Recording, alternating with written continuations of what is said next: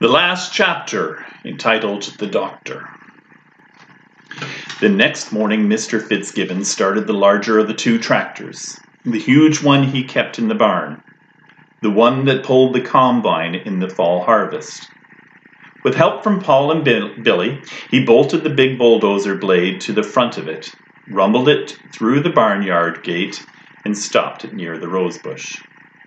"We'll wait until they come," he said, turning off the engine. Mrs. Frisby could not bear to watch, and yet, even more, she could not bear not to watch. She knew there was nothing to be gained by it, nothing she could do.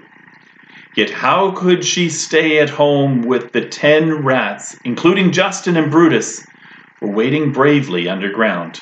She could not. She thought at first of her watch hole in the corner post. Then she decided against it. Nearer to the rosebush on the edge of the woods stood a hickory tree. Its scaly bark, like a ladder inviting her to climb. 10 feet up on this tree, a large branch jutted straight out. On this branch, up close to the trunk, she had a vantage point from which, herself unseen, she could look down on the rosebush and see into the woods, to the blackberry bramble where, though she had never been in it, she was sure the rat's rear exit must be hidden.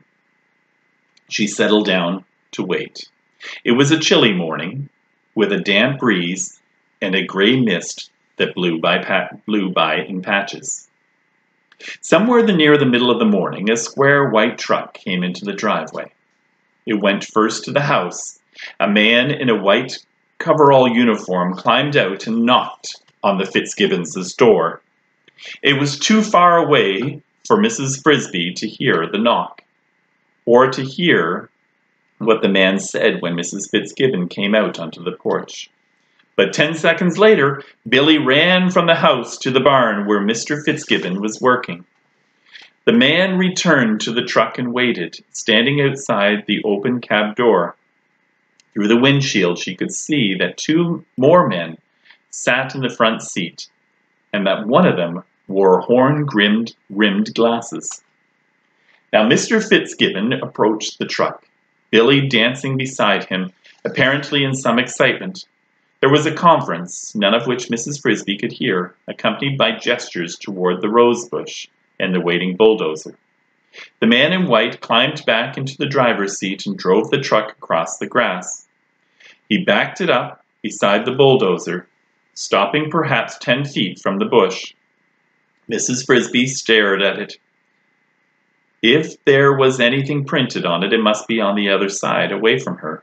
The 3 men climbed out, and she could hear what they said. "It's a big one, all right," said one of the men. "And look at those thorns. It's hard to see how even a rat could get in there." The man in the horned rims walked around the edge of the bush, examining it closely. He bent over. "Look at this," he said. "There's an entrance hole, very neatly hidden. And look behind it, a path leading in." He turned to Mr. Fitzgibbon, who walked up with Billy. "You were right. You'll need to bulldoze it. It would take us all day to hack our way in there. But cut it off just at the surface if you can.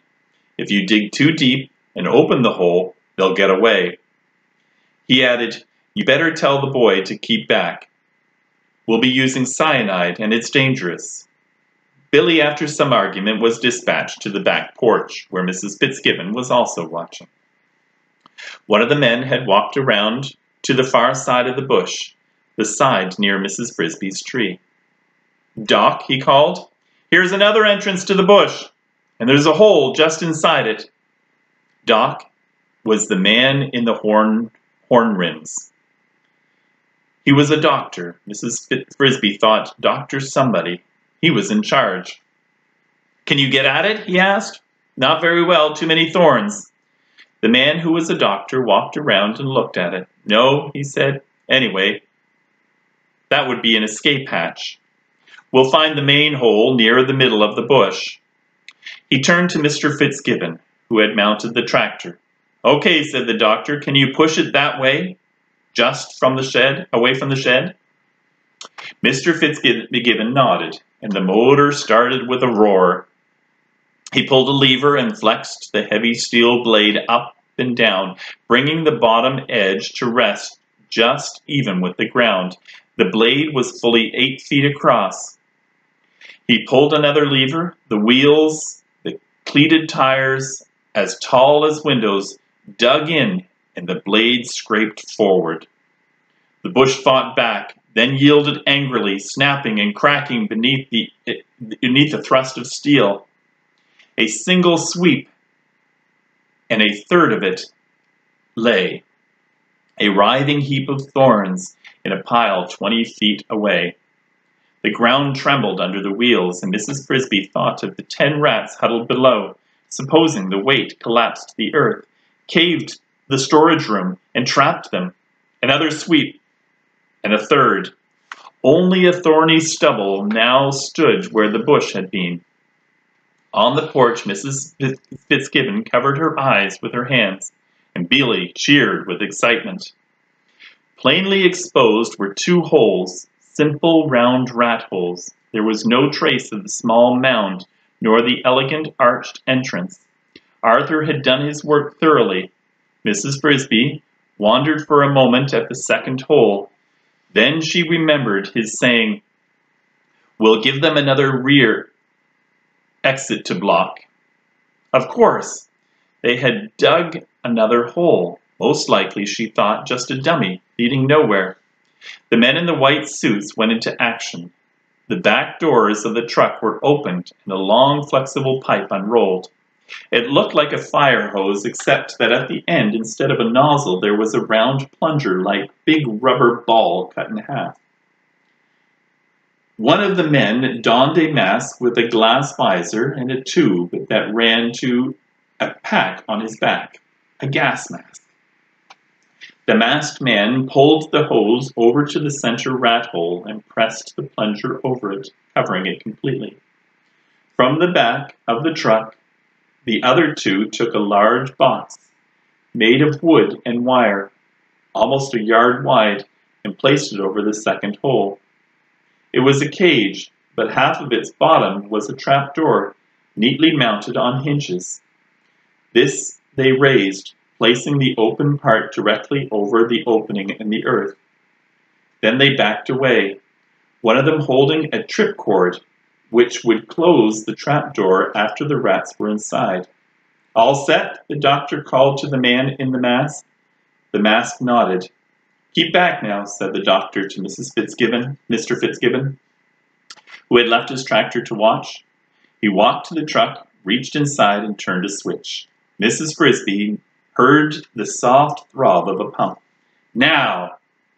She turned and watched the blackberry bramble in the woods. Did they hear the pump? Where were they? Oh, let them come out. Almost a minute passed. The men in white watched the trap. Nothing moved. Then she saw it. Behind the bramble, half hidden by a swirl of mist, a gray-brown shape, a rat, shaking dirt from his ears. Another. Then 3 more. They huddled in silence, waiting. More. How many? 10? 7. Only 7. Where were the other 3? Still they waited. Then, as if by agreement, they stopped waiting. They ran, all 7 of them, not back into the woods, into safety, but out of the woods, toward the stubble of the rose bush, toward the men. At the edge of the bush, they stopped, as if in confusion, ran to the left, ran to the right, then fled back into the woods again. Now they were out of sight of the men, but not Mrs. Frisby. Instantly they regrouped behind the blackberry bramble and charged out again, but this time in smaller numbers. First 2, then 3, then 2 again. She saw what they were up to. They were not in the least confused. They were making 7 rats look like 20 rats or 40, a steady stream of them. In the mist, in the hectic turning, running, turning, hiding, she could not tell whether she or not she recognized any of them. The men shouted, "Look at that! A pack of them! How did they get out? Get the nets!" The doctor turned off the pump. The man with the hose pulled off his mask. As a new wave of rats danced along the edge of the clearing, all three men sat the truck in front, ran to the truck and pulled it from. Let me read that sentence again. As a new wave of rats danced along the edge of the clearing, all three men ran to the truck and from it pulled long-handled nets. But Mrs. Frisby, up on her branch, was staring at the blackberry bush again. She saw something that all the others, including the rats, did not see. An eighth rat had come out. He emerged running. But then he stumbled. He got up again, this time more slowly, circling vaguely to the right. He did not seem to know where he was going. He reached a sparse thicket of saplings, almost out of her sight, and there, abruptly, he fell over on his side and lay still. Meanwhile, all three men, holding their nets low, ran across the stubble toward the parade of rats. But as they approached the parade, it vanished. The rats, their purpose accomplished, melted into the misty woods, and this time they did not reappear. Mrs. Frisby watched them as they lopped away swiftly in single file and disappeared from their view, back into the deep forest and up the mountainside. A rear guard was gone, bound for Thorn Valley. But the eighth rat still lay unmoving among the saplings, and two had never come out at all. "They're gone," said the man who had worn the mask. "They fooled us." "What happened?" asked Mr. Fitzgibbon, standing near the truck. "Simple enough," said the doctor. "They had two escape holes, and they used the other one." He walked back to the blackberry bramble and bent down, kicking the branches aside with his foot. "Here it is," he said. "Quite a long tunnel, one of the longest I've seen." To the two other men, he said, "Get the pick and the shovels." For half an hour they dug, laying open a narrow trench along the tunnel. From her angle of view in the tree, Mrs. Frisby could see only the top of this trench and not down into the bottom. Still she watched, saying to herself, perhaps after all there were only 8. Maybe they decided 8 would be enough. Then one of the shovels broke through into air. They had come to the rats' storage room. "There's 2 of them," said one of the men. Her heart sank. Who were they? She wanted to run and look, but she did not dare. "Careful," said the doctor.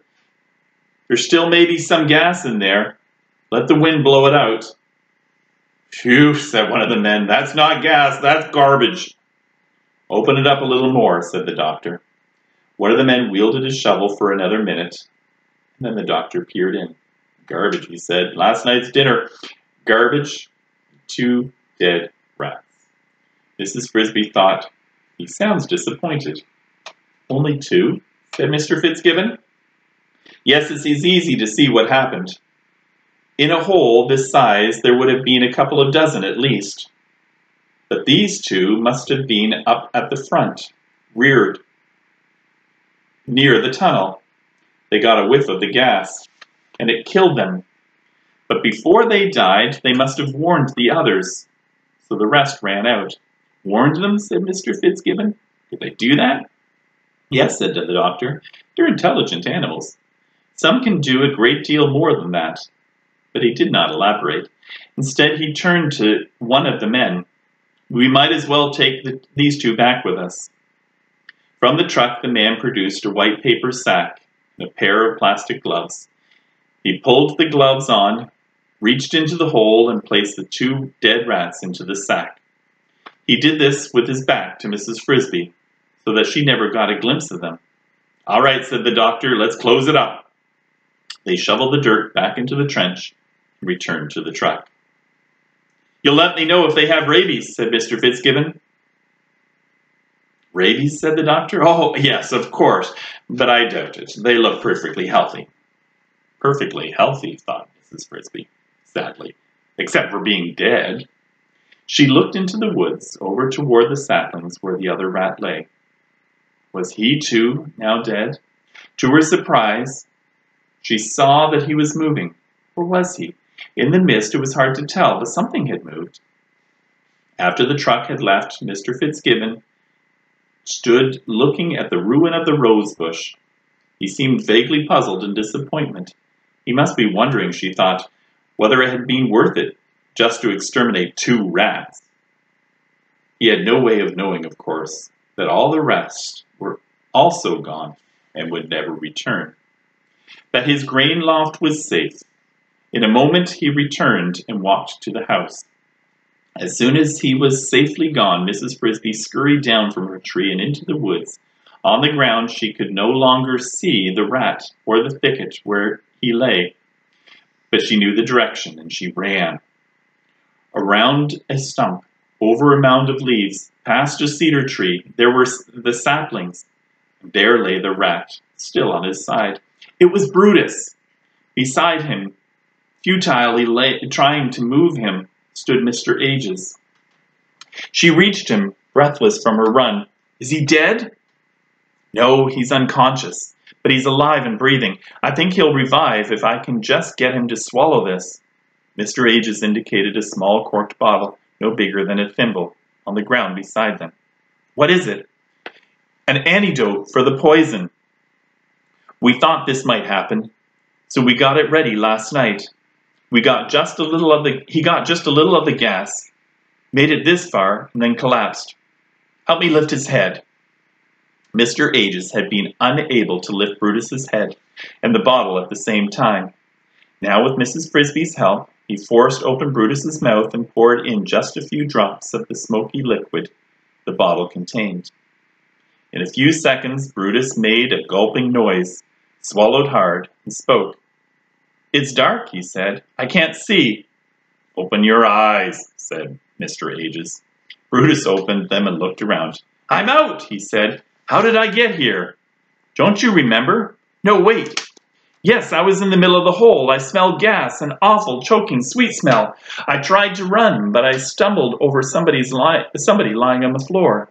And I fell down. I must have breathed some of the gas. I couldn't get up. And then? I heard the others running past me. I couldn't see them. It was darker than night. Then one of them ran into me and stopped. He pulled me up and tried to run again, but I was too dizzy. I kept falling. The other one helped me up again, and I went a few steps more. He kept pulling me and then pushing. Somehow, finally, I got to the end of the tunnel. I saw daylight, and the air smelled better. But there was nobody else there. I thought the others must have left, so I ran a little further, and that's all I remember. Mrs. Frisby said, What about the one who helped you?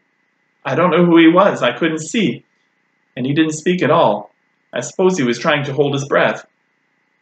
When we got near the end, I could see daylight. He gave me one last shove toward it, and then he turned back. He went back? Yes, you see, there was still one rat back in there. The one I stumbled over. I think he went back to help that one, whoever he was, said Mrs. Frisby. He never came out. He died in there. Whoever he was, said Mr. Ages. He was brave.